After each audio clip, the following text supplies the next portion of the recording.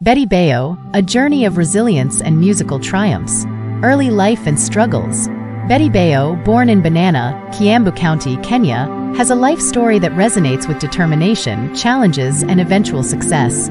Her journey began in humble surroundings, and her unwavering spirit propelled her forward. Roots in Ol Kalu. Betty spent her formative years in Ol Kalu before moving to Kiambu town. The lush landscapes and close-knit community shaped her character. Despite financial constraints, she harbored dreams of education and a brighter future.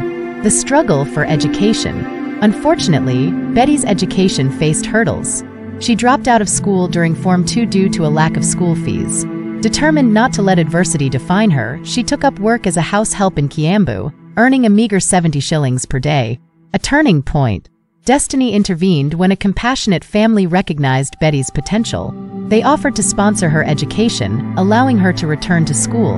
Betty seized this opportunity with both hands, determined to break free from the shackles of poverty. Musical aspirations. Betty's passion for music blossomed during her school years. She discovered her powerful voice and began singing in her native Kikuyu language.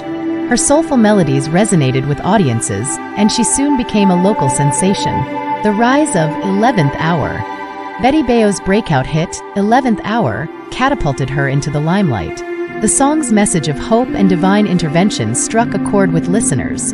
Her unique blend of gospel and contemporary sounds set her apart in the Kenyan music scene. Marriage to Victor Kanyari. In late 2011, Betty Bayo married Victor Kanyari, a man who would later become infamous for his controversial practices. Their union seemed ordinary at first. A witty and dedicated man, Victor supported Betty's singing ministry. The shocking exposé. Betty's world shattered when Victor's fraudulent activities were exposed. His miracles turned out to be deceitful schemes. The breast-touching episode during one of his services left her stunned. She fainted, unable to reconcile the man she knew with the public revelation. Standing by God. Betty faced criticism for standing by Victor during the scandal. However, she chose to stand by her faith and integrity.